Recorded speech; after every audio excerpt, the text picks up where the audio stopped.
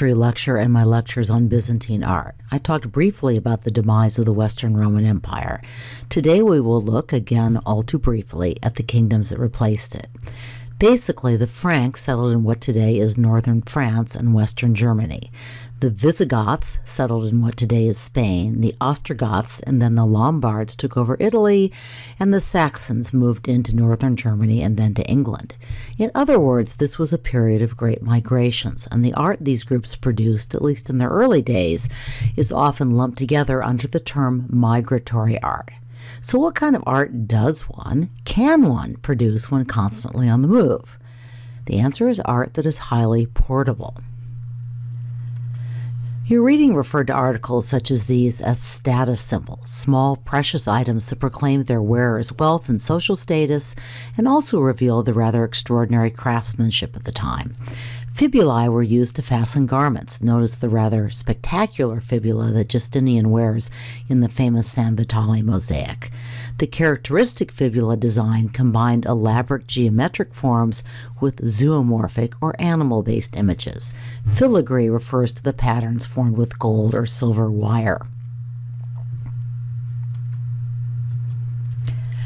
Now, the work on the left used to show up all the time on the AP exam. The work on the right, the Merovingian fibula, is now one of our required works. But even though the purse cover has dropped off the list, I could imagine it showing up as part of an attribution question that asks you to identify it as migratory art or as Hiberno-Saxon art. Now, just because I find this so interesting, here's a picture of the Anglo-Saxon site in England where the purse cover was found in the 1930s. It was under a mound of dirt on somebody's farm. When the archaeologists dug down, they found a ship that had been used as the burial site. If you're interested, there's a fun Khan Academy podcast about the Sutton Hoo burial site, and I'll put it up on Moodle. So here are close-ups of the animal figures on the purse cover, as well as some of the vocabulary you need to know to analyze migratory art and Hiberno-Saxon art. Hiberno means Irish, by the way. Stay tuned. And by the way, in the past, the College Board has not accepted just medieval for attribution. You need to say Hiberno-Saxon or Irish Saxon. Zoomorphic, then, is just what it sounds like, in the form of animals. The animal shapes on the purse cover here are really intriguingly bizarre. You have two wolves either whispering secrets to the man in between or maybe taking a nibble on his ears. Then you see what looks like an eagle embracing, or is it devouring a duck? We can only guess at the significance of these symbols. Cloisonné refers to patterns formed by soldering thin metal wire to a metal backing and then filling the spaces with precious stones, glass, or glass paste or enamel that's fired to look like jewels. The eagle heads and fish of our required work aren't as wonderfully weird, but they are still zoomorphic. We also see cloisonné, which literally means partitioned in French. In this case, the jewels in enameled glass are separated by thin silver wire. The red zone in the eagle's eyes is a garnet. The elaborate knot patterns in the metal are known as interlace, and we'll see more of this in a moment when we turn to Celtic illuminated manuscripts. So what might be the religious significance of the eagle and the fish? We're not absolutely certain that this was a Christian work of art, but probably it was. The fish was a traditional Christian symbol. Christ promised to make his disciples fishers of men, after all. And the eagle was the traditional attribute or symbol associated with the Gospel of John. The Frankish king Clovis, who was a ruler in the Merovingian Frankish dynasty, converted to Christianity in 496, as we see in the ivory on the right. Note that there appears to be an eagle in this work as well. So the eagle is a traditional royal as well as a Christian symbol. At any rate, the zoomorphic patterns, cloisonné and interlace, were all carryovers from pre-Christian migratory art. So here are two more interesting examples of interlace, though again, this is not a required work. The tradition of elaborate wood carving carried over in Viking art, even as the Norsemen embraced Christianity around the year 1000. The highly stylized, abstract animals are interwoven with extraordinarily delicate carvings of plant tendrils. I love this. So what Muslim artistic element does this remind you of? Maybe arabesques? While the Romans were retreating from the British Isles long before they abandoned Gaul or Germany, it was rather ironically Irish and British monks who brought Christianity to the Franks and Saxons, and Irish and British monks who preserved literacy and Latin language and texts, even as literacy was declining in Western Europe during the Dark Ages. Now, there was a very popular book a few years ago entitled How the Irish Saved Civilization. Actually, one could say the Byzantines saved civilization as well. If anything, they preserved more ancient texts. But the most characteristic artwork of the Hiberno-Saxons, the Celts and Anglo-Saxons of the British Isles, were the illuminated or illustrated manuscripts of texts painstakingly copied in monastery scriptoria. Our required work was produced in one of the most famous of these Hiberno-Saxon monasteries, Lindisfarne, on the coast of Northumbria in northern England. The map, by the way, shows the Viking invasions, including one that destroyed the original monastery in 793. The Lindisfarne Gospels were probably created by an artist monk living in Northumbria in the early 700s, the very heart, again, of what the historians call the Dark Ages, because these were not good times. Usually, at least not in Europe, usually medieval manuscripts were produced by a team of scribes and illustrators. The Lindisfarne Gospels are thought to have been created by one man, a monk named Eadfrith, Bishop of Lindisfarne between 698 and 721. I was interested that the College Board does not list him as the artist, so I looked it up, and apparently the attribution to Eadfrith is disputed by some art historians, so the College Board's probably playing it safe. Anyway, each Gospel opened with a portrait, a painting of the Gospel's evangelist, followed by an intricately woven cross-carpet page. So how do we know this is Luke? Well, it's Luke's gospel that comes after this page, which makes it easy, but you should also recognize his attribute, the ox, in this case equipped rather unrealistically with wings. So here's Matthew. Now, this portrait page isn't required, but I find it actually even more interesting. This Matthew is posing rather like a classical philosopher with his traditional beard. And again, remember, it was these Hiberno-Saxon monks who were keeping classical traditions partly alive. There are even a few attempts at perspective. Note the shape of the footstool, for example. On the other hand, the drapery is portrayed flat without realistic volume, and we don't see much evidence that Matthew has a real body underneath his stylized cloak. His attribute is a man or an angel. It's a little hard to tell since the other attribute animals also tend to sport wings. Note again the attributes associated with the other evangelists. The lion for Mark, in this case, of course, a winged lion, and the eagle for St. John. I find it intriguing that animals as well as evangelists are sporting halos.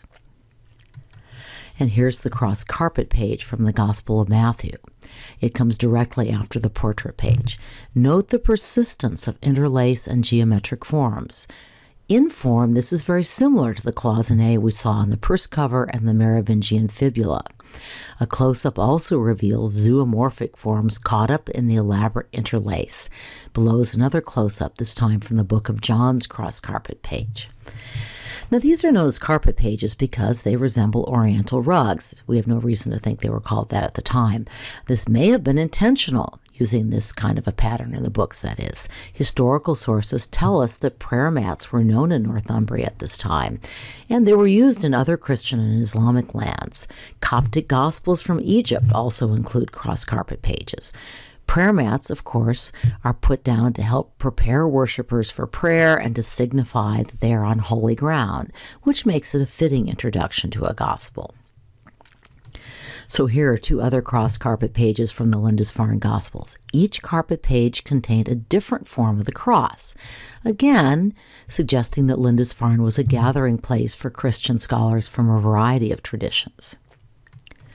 The incipit, or opening page of each gospel shows the first letters elaborated again with those interlacing and spiral patterns, strongly influenced by Anglo-Saxon jewelry and enamel work, although spirals also tended to have religious connotations, actually many traditions signifying eternity. The distinctive script takes elements from many different cultures. There are Roman capitals, Greek characters, and angular letters recalling Germanic runes or symbols. Again, this is kind of a cross-cultural work. The artist, whoever he was, employed an exceptionally wide range of colors, using animals, vegetable, and mineral pigments. Okay, now I'm heading into a stretch of art history that the College Board has decided to drop altogether.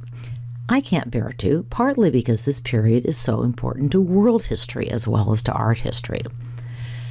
In short, and I have to be short, relations between the Pope in Rome and the Byzantine Empire were already strained in the years after Justinian. The Byzantines, who were struggling with Islamic invaders and the plague, were less able to protect Rome against the Germanic Lombards or even marauding North African pirates. The popes, meanwhile, condemned the iconoclasts in the Byzantine Empire and vigorously defended holy images. At any rate, the growing power of the Germanic Lombards in Italy led the popes to look for new protectors, and they found them in the Frankish kings. The earlier Merovingian dynasty, remember that fibula, was replaced by the Carolingians, a noble family that gained great credibility when Charles Martel held back a Muslim invasion of France. Our history would have been very different if he had not won the Battle of Tours. The Franks reached their high point under Charlemagne, who was crowned Holy Roman Emperor by the Pope in Rome on Christmas Day 800. Here you see two different maps of Charlemagne's empire and the surrounding empires. Both maps date to after Charlemagne's conquest of the Lombards. So neither of these is required, but they give you a good opportunity to see how classical styles changed in the medieval period, but were still influencing medieval art, especially in the Carolingian Renaissance, where there was a deliberate effort to revive classicism. So note that in both the Roman and medieval statue, the emperor is too big in comparison to the horse. This is a kind of hierarchy of scale. The horse is shown moving, and so is Marcus Aurelius, but Charles the Bald is calm and stately and unmoving. The Roman figures, man and horse, have clearly defined musculature and naturally flowing drapery. Charles the Bald is stylized and somewhat abstract. The recovery of classical style, there we go, shows up even more clearly in the Coronation Gospels, illuminated manuscripts that were produced with Charlemagne's patronage. Here the body returns, as does realistic drapery. This guy has knees. The artist doesn't just use line to create a sense of volume. We see shading, color, and light used to create 3 dimensions on a 2-dimensional space. There's a landscape background, and even Roman acanthus leaves. The comparison with this portrait from Pompeii on the right should further highlight the similarities. The Ebo Gospels, on the other hand, represent a very different artistic turn. Just as a personal story, I was hosting a dinner party for a bunch of people, many of whom were professors at Stanford, admittedly law professors and not art history professors. So I showed them this and a couple of other pictures from the Ebo Gospels and asked them to guess when they were painted. And they all assumed that they were 20th century Christian works. Nope. This is the Dark Ages, or at least the very beginning of the Higher Middle Ages. So the Ebo Gospels, which used to be a popular College Board image and which I really like, I think the frenzy style is rather cool. I have fallen off the course, but note that St. Matthew has a rather clearly defined body and he's casting a clear shadow. These are naturalistic elements that show, again, the Carolingian interest in classical styles. But the artist both employs and transforms the more line-based traditions of Northern art. The classical influence is clear in the drapery and naturalism. And here are a couple more from the Ebo Gospels. St. John with his attribute, the eagle, and St. Mark with his lion. Sorry, I must have messed up my slides there. But we really need to move on. You already saw this church, just as a reminder that another Charlemagne shout out to the Roman Empire was his royal chapel, modeled pretty clearly on San Vitale in the former Western Roman Empire capital of Ravenna. When Charlemagne died, he divided his empire among his 3 sons, following the inheritance tradition of the Franks, but really messing up his empire. Subsequent heirs would squabble over boundaries for the next 200 years, ultimately destroying the Carolingian Empire in the West. What would one day be France broke apart into a large number of feudal counties, ruled over by lords and their vassals. But in the east, a new line of Saxon rulers would reclaim the title of Holy Roman Emperor, starting with Otto I in 962. Again, this famous Ottonian church is no longer required, but I don't want you to think that the more elaborate Romanesque and even more elaborate Gothic cathedrals that we're going to be studying the next 2 days just sprang up out of nowhere. Under the Ottonians, church architecture remained basilican in form. Note that long rectangular nave, the flat timber roof.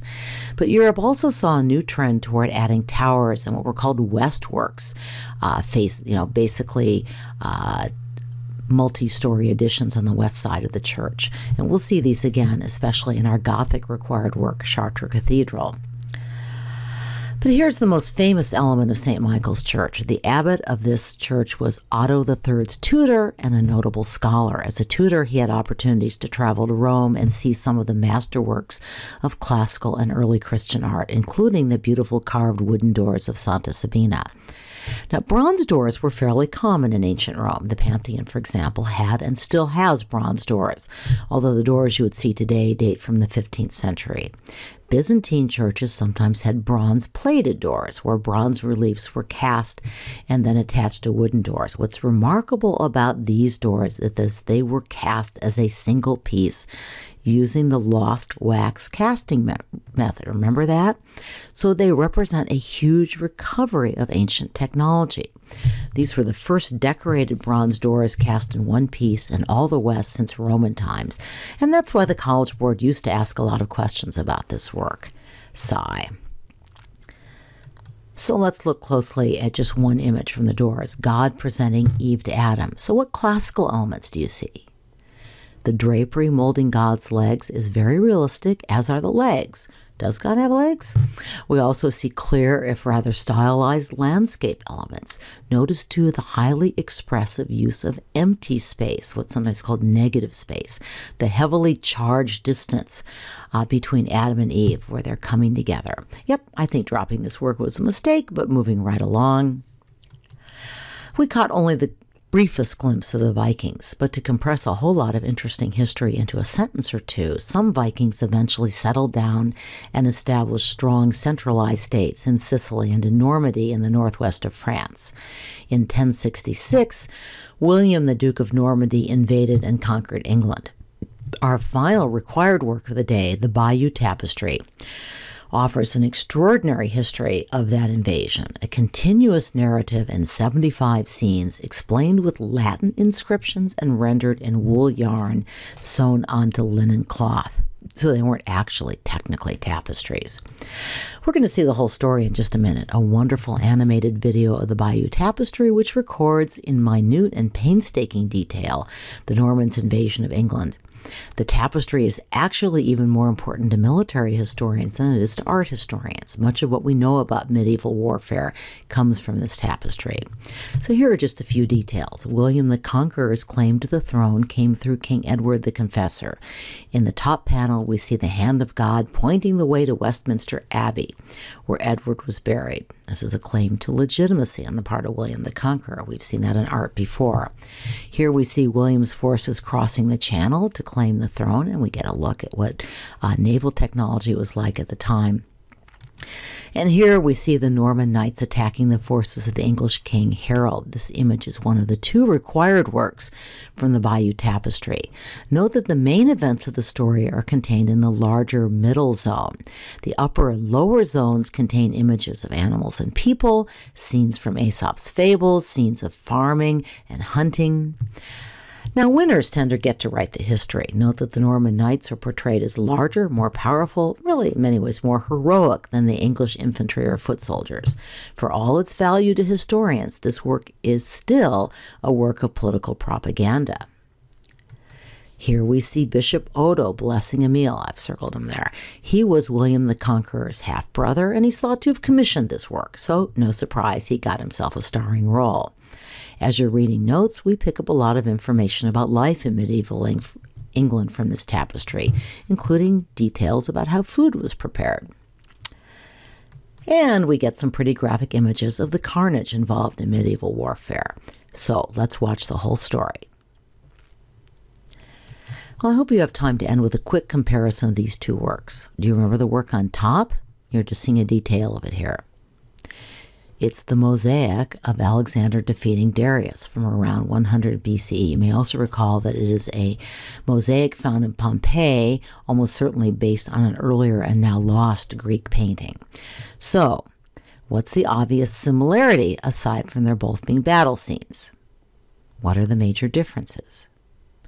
Well, these are both propaganda pieces. They record the victory of a conqueror, and frankly, they glorify that conqueror. Both are also important historical accounts of an actual event. But even though it's more than 1,000 years older, the Greek mosaic shows more modeling. The bodies actually have real shape. Alexander's face is also much more expressive. Remember that this is Hellenistic art, often highly emotional. Like most medieval art, the design of the Bayeux Tapestry is highly linear and rather flat. Still, the contorted heads and moving legs do suggest the influence of Roman and Greek battle scenes. So, did you enjoy the break from churches? Don't get too comfortable. It isn't going to last.